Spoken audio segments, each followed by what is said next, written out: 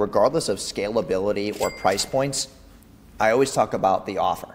Like if you don't have an irresistible offer that has a unique angle or mechanism, there's really no way for you to differentiate from what other people are doing in the marketplace.